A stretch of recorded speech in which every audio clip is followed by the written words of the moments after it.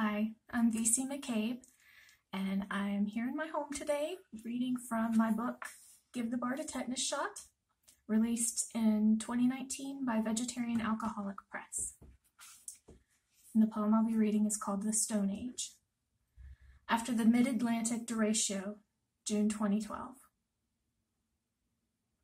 The trees were the first to feel it, boughs bent, swirling furious fists of lush foliage, twirling green leaves up to reveal silvery underbellies, the surest sign of brewing rain.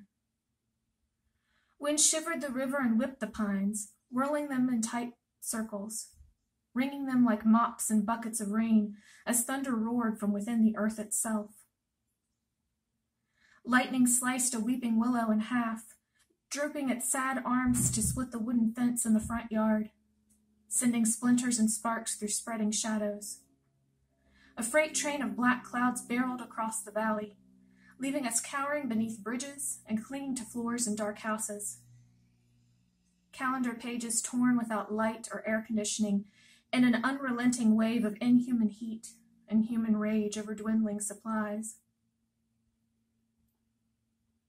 Then, from dusty mountain hollows, emerged the wise women, leading their kin down to the river to teach us the old ways. Their wrinkled hands working out the history written within their bones, reminding us that we were once Earth's children, fed with fresh-caught fish, drinking pure, rushing water, scrubbing soiled rags clean with washboards and rough river stones.